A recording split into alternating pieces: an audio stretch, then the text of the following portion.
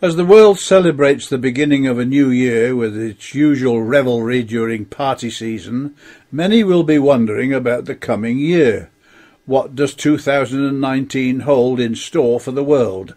No doubt many will be optimistic and reflect the spirit of Isaiah chapter 56 and verse 12, where we read, "Come ye, say they, I will fetch wine, and we will fill ourselves with strong drink, and tomorrow shall be as this day, and much more abundant."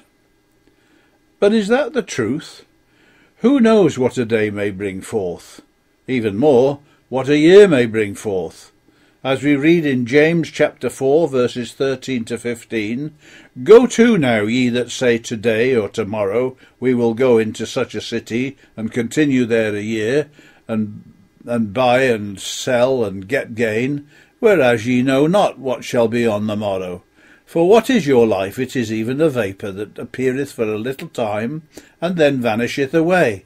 For that ye ought to say, If the Lord will, we shall live, and do this or that." The truth is sober, and it is realistic.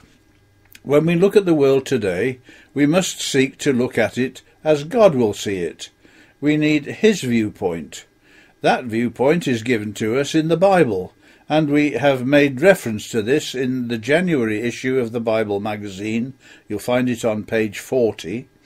Our article is focused upon Britain, but the principles are applicable to many countries, especially those who have known the Bible.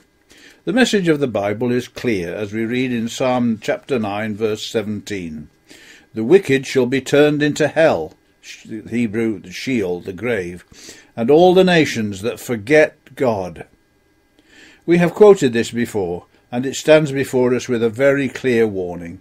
The passage is applied to many nations, but there can be no doubt that it is a very relevant passage for the people of Britain. It was the influence of the Bible that moved British statesmen to issue the Balfour Declaration and to view with favour the establishment of a national home for the Jewish people in what was then Palestine. But a counter-influence opposed it and withheld recognition for as long as possible. It was that same power that opposed and burnt the Bible, as well as its translator. Britain should repent of its unbelief today. Instead of keeping its promise made through Balfour and the government of that time, Britain courted the Arabs and their leader, the Mufti. The consequences have been terrible ever since, with the slaughter of multitudes of Jewish people, which carries on Hitler's Holocaust, really. The words of William Tyndale, who translated the scriptures into English some 500 years ago, should remind us of a very basic principle. He wrote, "Of all the subjects of England this I crave, that they repent. For the cause of evil rulers is the sin of the subjects, as testifieth the Scripture. And the cause of false preachers is, that the people have no love unto the truth," saith Paul in 1 Thessalonians chapter 2. Is it any wonder, then, that Britain's political leaders are trying to take the country into a European trap from which it would be difficult to escape?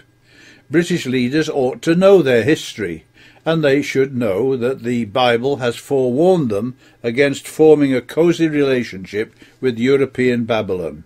How blind they must be! But it may be that Britain will have to crash out of Europe. That is the suggestion being made in some of the media at the present time. This, of course, would bring its own trials, and probably hardship. One way or another, judgment is to be expected. Some commentators are saying that a no-deal Brexit would spark violence, and it is reported that large numbers of extra police are being prepared for this, especially in Northern Ireland. This is what some are expecting in 2019, and time will tell us if this is to be the case. There is a prophecy in Ezekiel chapter 28 concerning Tyre, and many have seen parallels between this prophecy and modern Britain. The prophecy is described as a lamentation, and we read, "By the multitude of thy merchandise they have filled the midst of thee with violence." Isn't that Britain today? "And thou hast sinned. Therefore I will cast thee as profane out of the mountain of God, and I will destroy thee, O covering cherub, from the midst of the stones of fire. Thine heart was lifted up because of thy beauty, and thou hast corrupted thy wisdom by reason of thy brightness. I will cast thee to the ground. I will lay thee before kings, that they may behold thee. Thou hast defiled thy sanctuaries by the multitude of thine iniquities, by the iniquity of thy traffic. Therefore will I bring forth a fire from the midst of thee. It shall devour thee, and I will bring thee to ashes upon the earth in the sight of all them that behold thee. All they that know thee among the people shall be astonished at thee. Thou shalt be a terror, and never shalt thou be any more." This can be reflected in what we see in Britain today, as violence fills it, and there's a fire beginning in the middle of it. Another prophecy, Amos chapter 1, verses 9 and 10, is also applicable. These are scriptures worth thinking about as we consider Britain's position today. Britain must be humbled, as also indicated in Isaiah chapter 2, verses 12 to 17. As we have said on previous occasions, Britain's exit from Europe, which is certain, is likely to be a very painful process. She must be brought to a repentant state. 2019 could witness the beginning of this. This has been Paul Billington with you with Bible in the News. Join us again next week, God willing.